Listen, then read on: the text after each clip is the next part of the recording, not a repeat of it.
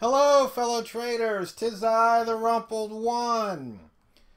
November the 28th, year 2016, Cyber Monday. I made some modifications to the strength indicator. Yeah, the advanced alien civilization. Yeah, I know the joke's probably getting kind of old, but I guess I'm going to be stuck with it now. Sometimes those jokes backfire, right? So, what have I done? Well, the original strength indicator just had this little display, and one of my mods was to decide whether or not you should be buying or selling a particular pair based on its strength. So here you take the US dollar and you subtract the yen from it, and since it's negative, then it means you want to sell it. And if it was positive, you want to buy it because the yen is stronger. And since the yen is the quote currency in this case, and the dollar is the base currency, it's base minus quote. So if it's negative, then you want to sell it.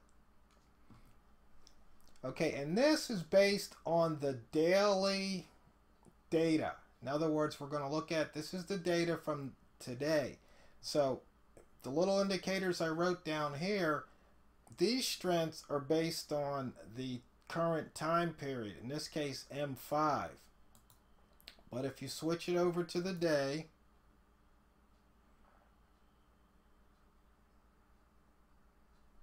as soon as it updates, it should be the same, because see here we've got 6.0, 5.3, but we haven't had a tick, and so that should update and everything should be the same. So in this case we just have the lines, and you can see we've got 1, 3, 5, 7, and 9 just to see, and we had a tick, it didn't update. That's interesting. I'll have to check that out. Wonder why that's different. So back to it, and then here I turn it to a histogram based on this number. So here we've got a minus 0.7, and then here all we're doing is it's just either a plus or a minus. So you can look at it to say whether or not you want to buy it or sell it. Now, the main thing about this indicator is it's best to use it as a selection tool. In other words, what pair to trade and when to trade it. Let me just double check something here. And the currency strength.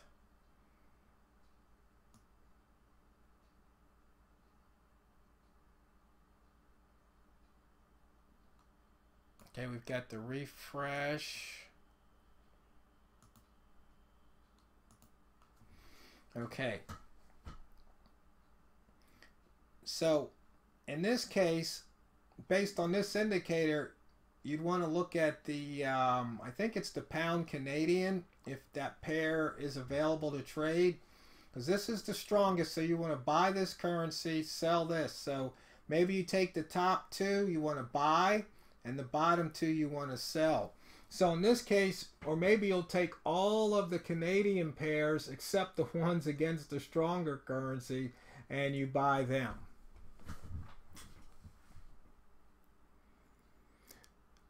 So some people like to see this chart, so when they cross, they'll think, okay, now I will buy the yen right here on this cross, or you can just look at when it changes.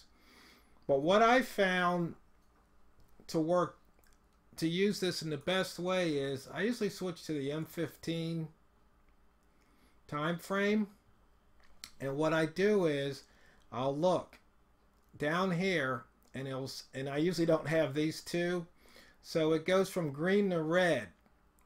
I want this bar to close, this bar has to close, and then when the next bar opens, then I'll take the short.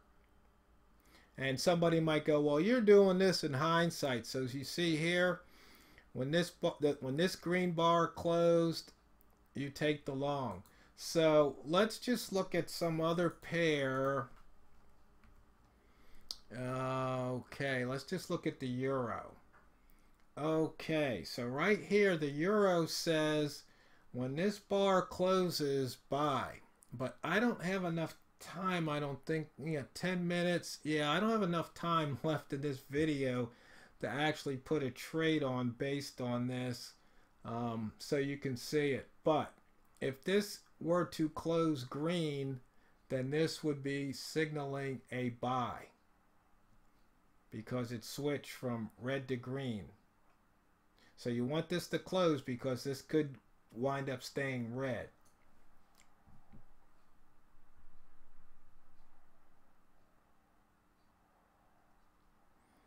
And once again, we can go back to the daily and see we've got Euro 3.4, we've got USD 4.6. So let me go back to the yen because that was really bothering me. And I thought it had to do with a tick. Let's see if it goes back. USD 4.6, JPY 5.3. There's something goofy going on in there. I might just have to look at it and see why the calculation's different on the yen. It's the same code, so maybe I got something a little goofed up inside the indicator. But that's that's funny because I don't know why it would do that. You could also use the hour time frame if you want it. 15 seems to be just about the right. 5 is too quick, and sometimes with an hour, you miss too much. So like right here, see it closed green, and then that one would have paid off. But sometimes, let's see, this one closed green, that would have paid off. But you see here, this one closed green, that one would have paid off, but it was a small pay.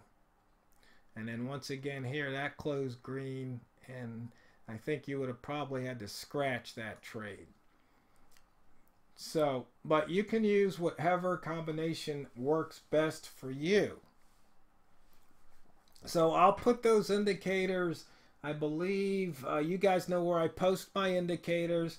I'll post those up, and then you can go ahead and download them, and hopefully this will help you. But once again, the strength indicator is really used more as picking which pairs to trade and what direction. Okay, and I just made this trigger because I just saw how it seemed to work, and this is one way I trade it. When it switches and then it holds that color to the end of the bar, then I can get in. But like I said, my time frame, my preference is the M15. So I hope maybe you've learned something. Maybe you'll get to use these indicators and make some pips. And let me know what you think. And as always, this is just my opinion as a trader. I don't have any stats to back this up. I don't even know if I can run a frequency distribution on this. I probably could just to see what happens, but it might be a little intense, and so I don't think that's going to be coming anytime soon. I got a lot of other things to work on.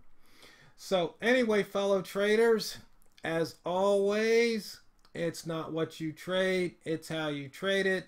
TheRumpledOne signing out.